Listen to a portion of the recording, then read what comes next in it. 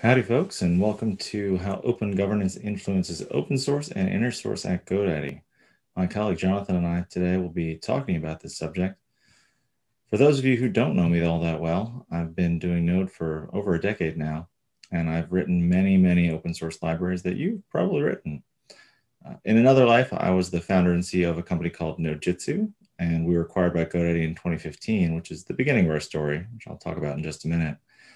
During that time at GoDaddy, I have been the founding board member of the Node.js Foundation, and most recently, the founding board member of the OpenJS Foundation, both at the gold tier. Now, as I mentioned, Nodejitsu was acquired by GoDaddy in 2015, and one of the things that really became poignant to me during that time was something referred to as Conway's Law. Now, I won't spell it out for you here, but it basically means that a software system will start to resemble the organization that it is created within. Or as Drucker puts it, culture eats strategy for breakfast. So without going into too many details, as I've talked about building software elsewhere in other talks, we're going to talk a bit today about how open governance works for our internal groups, such as our open source working group. Now, this was created very shortly after I joined GoDaddy. And one of the things that was really poignant about it was that we wanted to push decisions to the engineers, the subject matter experts, as opposed to sending content into a black hole or to get approval from some set of approvers that you may or may not know. We actually have a simple release process that allows for a set of reviewers, that is all engineers, to decide whether or not something is fit for release. Obviously, there are trademark and other implications that need to be reviewed by our legal team as necessary, but it's really been a very successful group internally at the company. Now, this went on for a few years before something else started to emerge, and that is emergent open governance more broadly. Specifically, what started to be clear is that the volunteers, because this is funded as an employee resource group, as my colleague Jonathan will talk about shortly, was that once they became motivated, they stayed motivated because they understood the mission of the working group that they operated in and wanted to keep going and go deeper. Now, right around a few years ago, we had an engineering blog turnover. Prior to that, our engineering blog had been managed by a single person with a single approver, which took quite a bit of time because as a large engineering population writing content, having a single reviewer is simply not enough. We had a few employees who wanted to organize the engineering blog themselves. And so this emergent open governance became true open governance, i.e. the flattening of a pyramid structure with this single approver into a graph or a network, pushing the decisions down, just as we did with open source.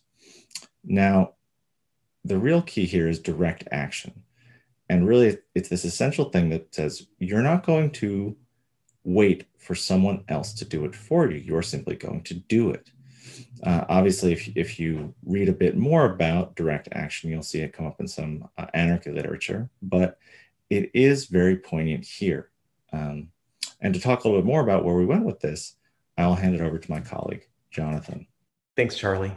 As our internal and external community engagement grew, so did our need for structure and governance. So we created GD Open. GD Open is GoDaddy's nexus of technology and community.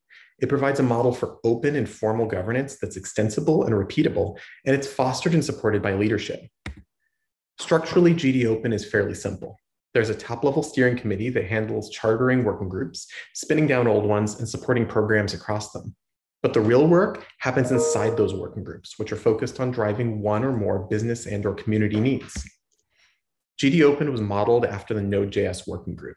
Working groups go through a lightweight charter process to align on purpose and processes and agree on a set of metrics to target. Starting a working group is easy. We provide a GitHub template that includes a base charter and metrics statement, as well as process docs to help keep things consistent between the working groups.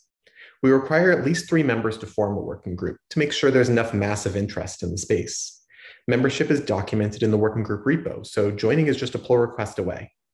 Since GD Open is managed as an employee resource group, these working groups fit into existing funding models and have access to corporate resources as needed. So let's get to what working groups are. Working groups are bodies meant to drive business outcomes or policies around internal and external technical communities.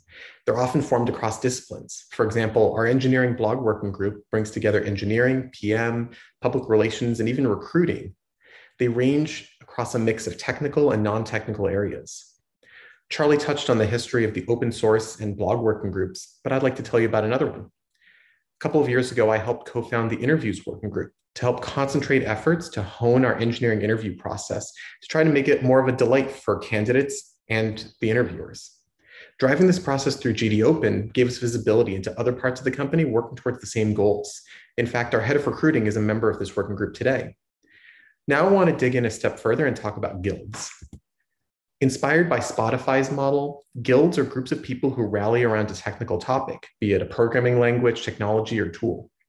They're for sharing best practices, discussing new developments, and fostering a community of practice. But we're also careful to define what they're not. Guilds are not for tackling business goals, setting standards, or managing infrastructure.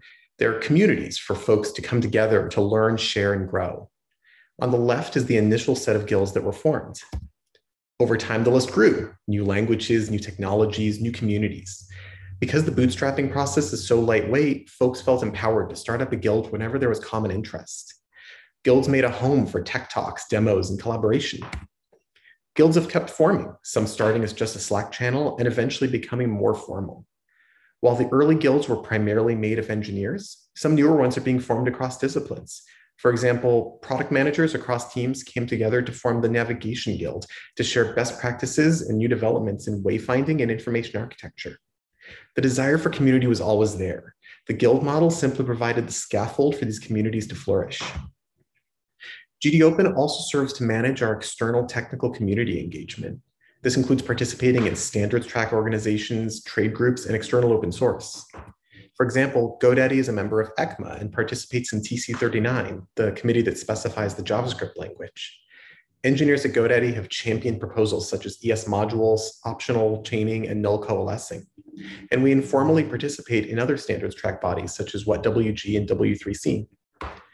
We also participate in various trade groups and foundations, including the OpenJS Foundation, Domain Name Association, and we were founding members of the Node.js Foundation. GD Open helps us coordinate these investments across the company. GoDaddy is a big believer in the open source model. We frequently release projects to open source. Here are just a few. All of this is managed through the GD Open open source working group, the code review process, license and documentation standards, and the nitty-gritty logistics of posting code to GitHub. And by managing this process in GD Open, it sits close to other relevant working groups, such as our engineering blog group, so we can announce these releases broadly. GoDaddy engineers also contribute frequently to existing open source projects. Here are some of the larger contributions over the last few years.